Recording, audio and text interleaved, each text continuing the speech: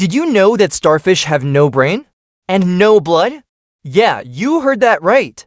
Instead of blood, starfish use seawater to pump nutrients and oxygen through their bodies. It's like nature gave them their own built-in ocean plumbing system. And their brain? Nope, they don't have one. What? But they can still move, eat, and even regenerate lost arms.